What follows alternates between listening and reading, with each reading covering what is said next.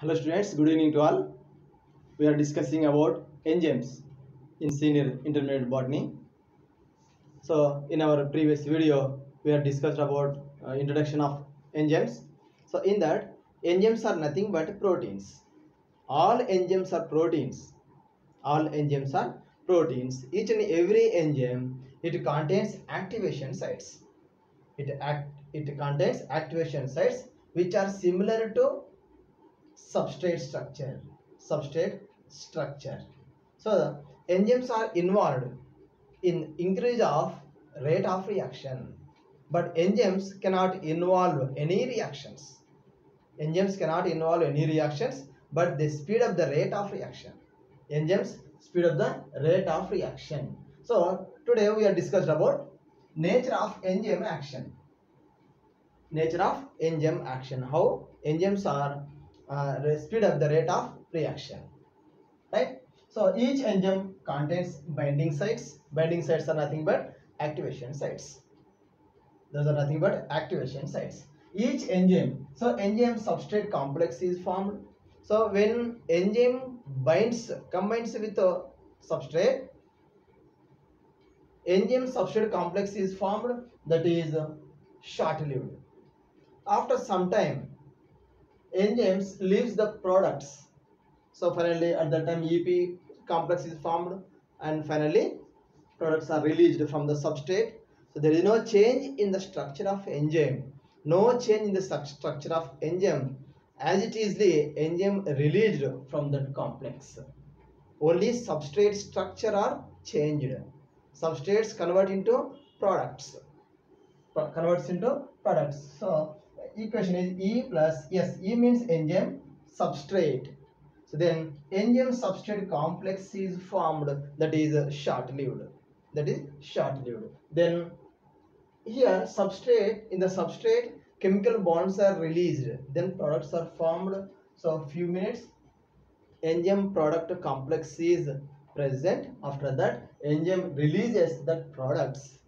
As it is the enzyme release comes out from that substrate or products from that reaction. There is no change in the structure of enzymes. So enzymes cannot involve any reactions. Those are speed up the rate of reactions. They speed up the rate of reactions. They cannot involve in any reactions. Right? Emily Fisher explained this nature of enzyme action based on lock and key hypothesis. He proposed a theory, that is lock and key hypothesis. So according Emily Fisher, each lock it contains it is a substrate, and this is one is a key. Key is nothing but it is a type of enzyme.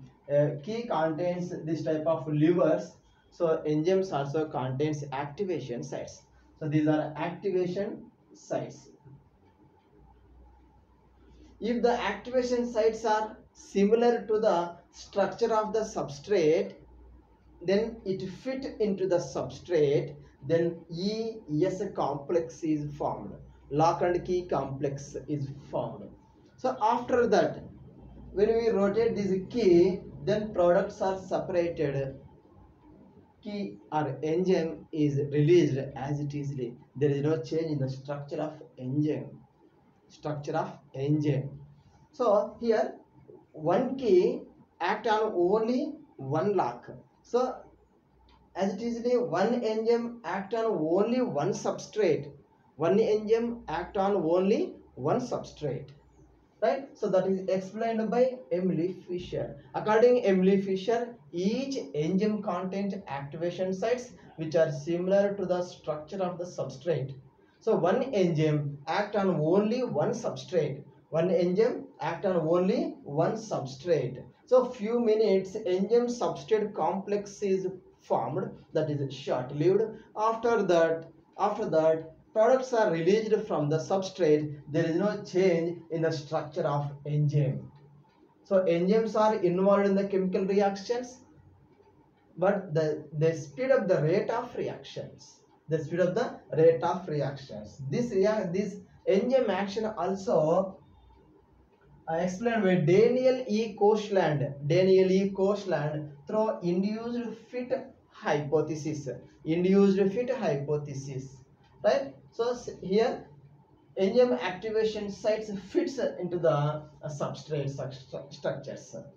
Right? They induced to release the chemical bonds. So substrate induces the enzyme to release the chemical bonds which are present in its structure. Then enzyme breaks the bonds which are present in the substrate. Then products are formed. That is explained by Daniel E. Coastland through induced fit hypothesis. Induced fit hypothesis. According to this, firstly, substrates binds to activation sites of enzyme. Substrate binds to activation sites of enzyme. Then what will be happen? S plus E, that is enzyme substrate complex is formed. Enzyme substrate complex is formed. So first substrates binds to the activation sites of the enzyme, fitting into the activate site. They fit into the active site. So here key fit into the active sites of the substrate. Right? The substrate induces the enzyme.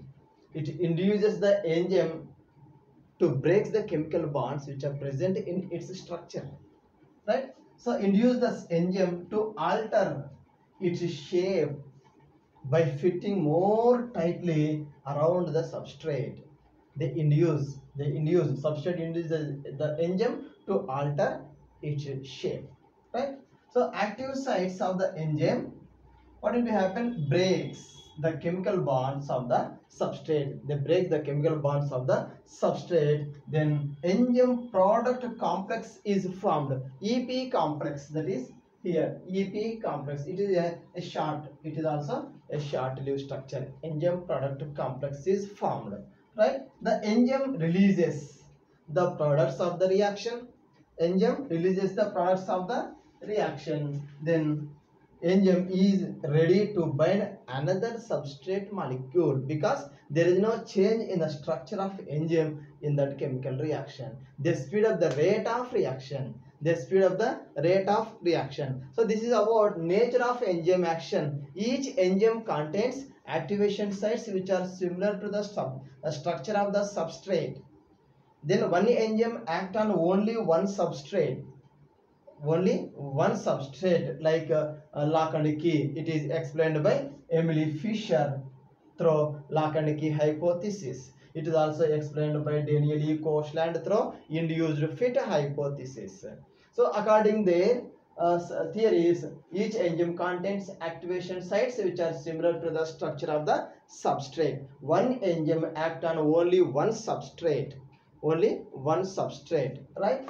So in this structure, initially substrate binds to the activation sites of the enzyme. Then ES complex is formed. It is also a short-lived. Then substrate induces the enzyme to alter its shapes by breaks the chemical bonds which are present in its structure.